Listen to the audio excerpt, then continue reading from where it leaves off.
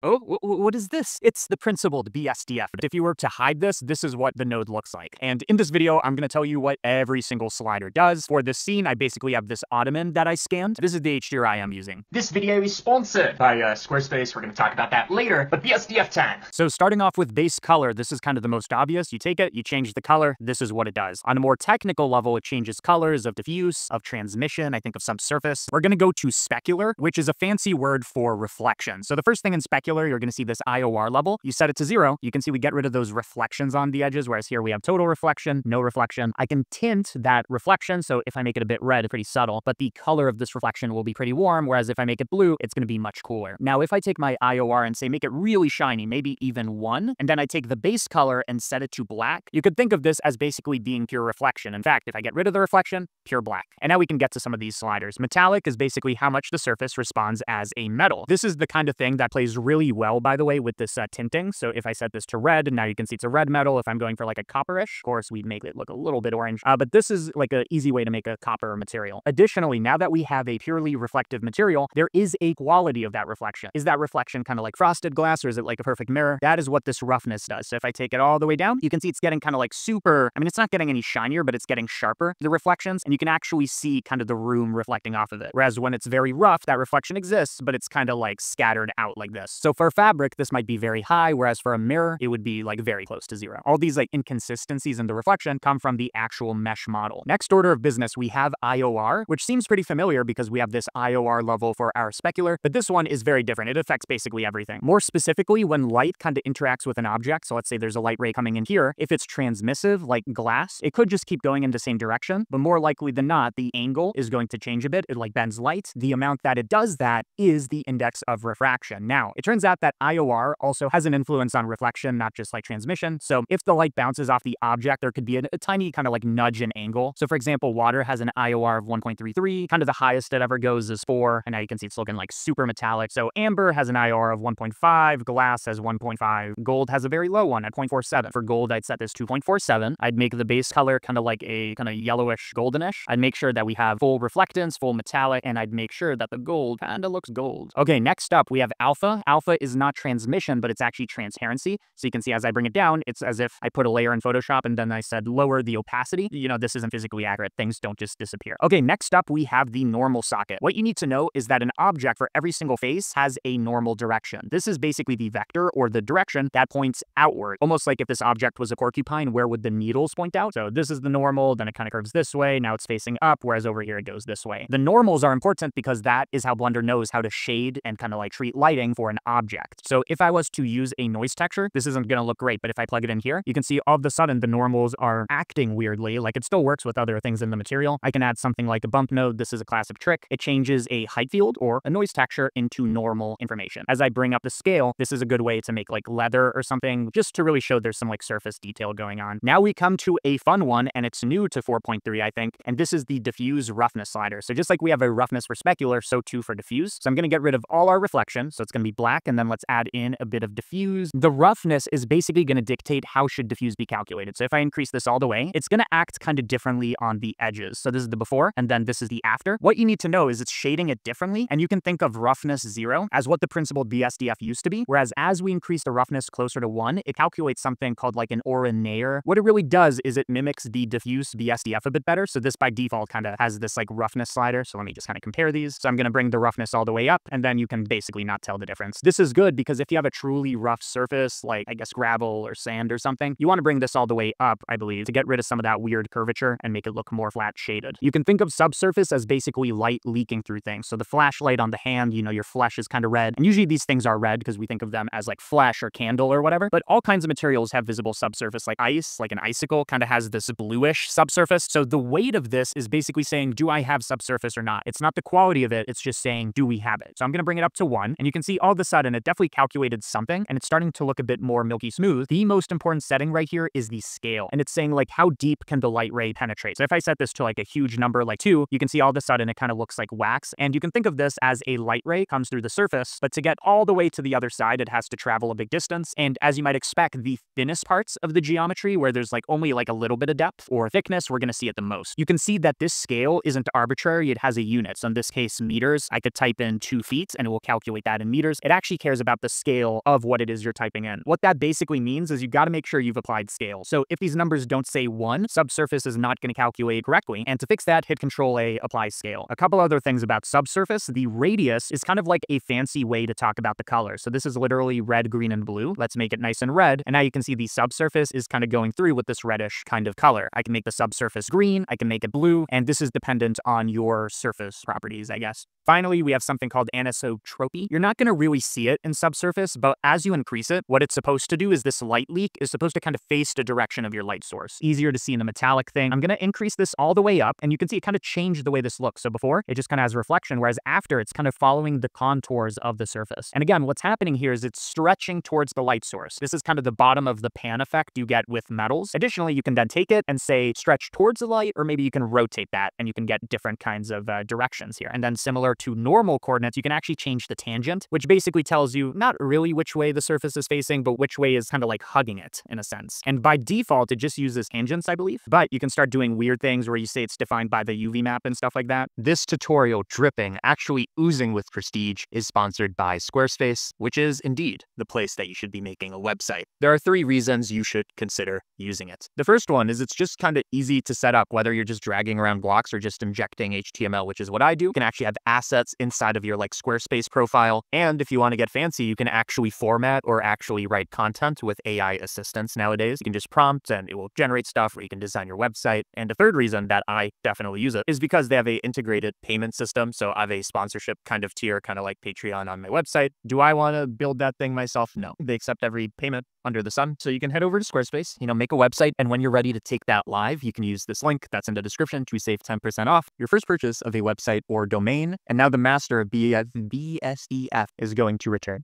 Next up, and this is the thing that lets you make not like transparent, but any transmissive surface, like glass, like honey, all kinds of liquids. As I bring this up, you're going to start seeing through it until I go all the way up. And now you can see it's very kind of glassy. The important thing about transmissive materials is the main thing that is going to change the look of them is this roughness slider. So as I bring this up, it's going to be more of a frosted glass, whereas as I bring it down, it's more of a traditional glass that you can see right through. And like I said, this base color also plays nice with the transmission. So here we have kind of like a honey-like material. And I guess one more thing to note is this IOR. This heavily affects kind of this transmission. Value of 1 is basically the IOR, index of refraction of air. It means you can see right through it. Just like when you look anywhere, there's air, but you just see right through it. As you increase it, it's going to refract or bend light more. So far, everything we've been doing, you can think of it as we're talking about material properties, and that's what we see. But coat is almost like we're putting a additional layer on top of it. Just like the others, the weight is just the quantity. Is it there or is it not? It's not the quality of the coat. As I increase this, especially if I make it darker so we can see, it's going to add kind of this like reflective layer on top. And this is how you make car paint. Like there's this shiny surface, kind of like a saran wrap, plastic wrap kind of look to it, which in itself has a roughness slider that can go in either direction. So without coat, with coat, and just like the other one, you have a index of refraction where if it's equal to 1, you basically see right through it. But remember, specular is basically like your base layer of the material, whereas coat sits on top of that. And just like the specular had a color, so too can the tint be a different color. And now since the coat is everywhere, it's going to tint the thing everywhere. And just like we had a normal socket, so too do we have one specifically for the thin layer of coat. And now you can see we've changed the quality of the surface coating. Okay, one of my favorite ones is sheen. And conveniently, sheen is used for fabrics a lot of the time. And since this is a fabric, we can get a good demo. And the thing to know about fabrics is there's almost like this additive effect as you look kind of in these like edge regions over here. You're going to see already it's kind of getting a bit brighter. Sheen basically takes that and amps it up a lot. So again, weight slider, is it there or is it not? So it adds this kind of like fabric-y, or you can also use it for dust. It accumulates and it makes the surface brighter. Roughness, as you set it to 0, it may as well not be there, even if we have full strength. And then as you increase the roughness, it's more and more there and more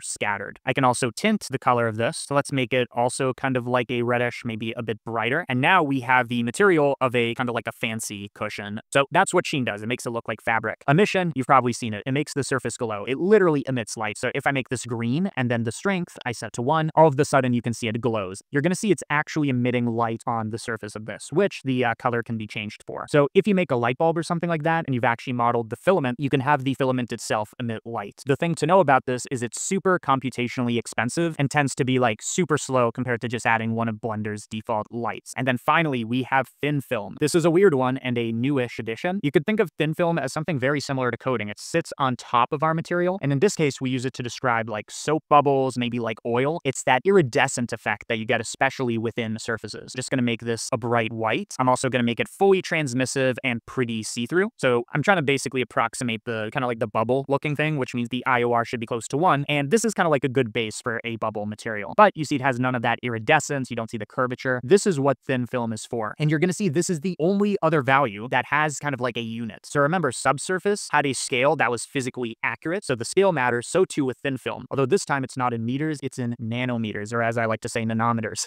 This is, again, something you can look up a chart or a graph of. It seems like bubbles kind of exist somewhere around like 700. And you can see immediately when I type that in, we get this bubble-ish thing. You can play with the IOR of that, which if you bring it too high, acts kind of weird. But this kind of shifts through the colors of the spectrum. You can think of this as the thickness or the thinness of a bubble. It's super, super tiny, which is why we're going with nanometers. So it can sit on top of a black material. And now you can see we have this nice iridescence, almost like we spilled some oil on it. Okay, that's my introduction to you for the principle of BSDF. Hopefully you understand it better. You can get the model in the places that I said you can, and see ya.